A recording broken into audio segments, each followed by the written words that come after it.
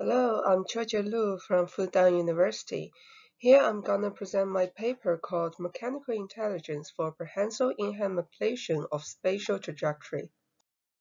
Here's the outline of this presentation. First, I would like to give some definitions of some keywords.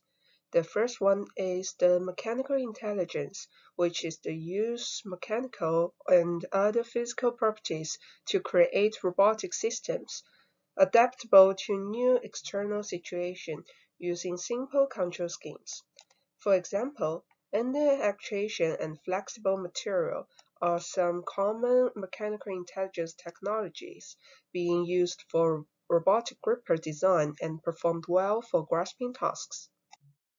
The second one is the definition of in-hand manipulation, which broadens the utility of the hand for not only acquiring and maintaining grasps, but also for allowing fine adjustments to the end orientation of grasp objects.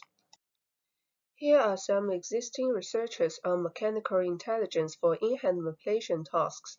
The left one is called GR2 gripper. Authors replaced the rigid finger pivot to a flexible material, which improves its planar in-hand rotation range.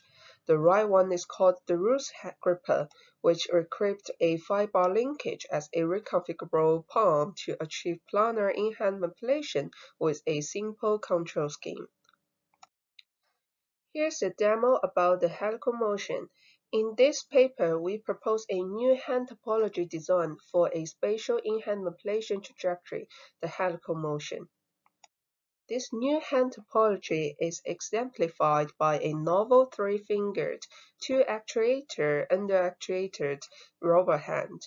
This is the kinematic structure of the proposed helical hand.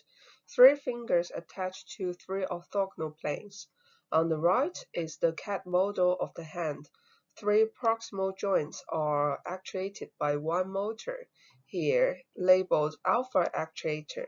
All 3 distal joints are actuated by 1 motor, here labeled beta actuator. Here's a detailed tendon routing structure for the self-adaptive capability. The distal links are controlled individually through the differential system via tendon.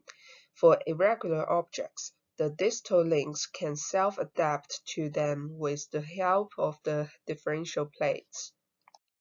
We simulate the object trajectory and the actuator performance based on the kinematics of the hand structure.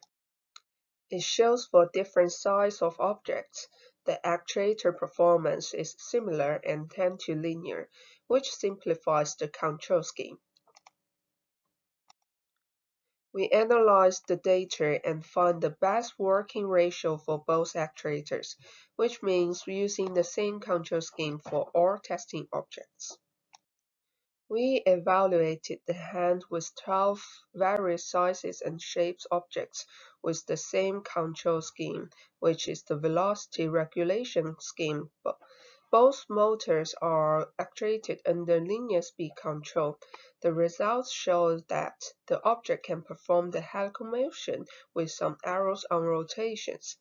We then tested the 12 objects under the maximum position control scheme. The results are not good as the previous method.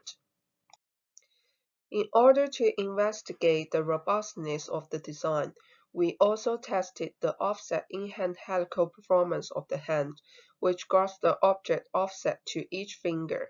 The figure shows the rotation and the translation results, which validate the design has nice adaptive capability for in-hand manipulation. Overall, the hand topology design is able to produce the spatial helical motion, and the hand topology principle is working for the in-hand manipulation analysis.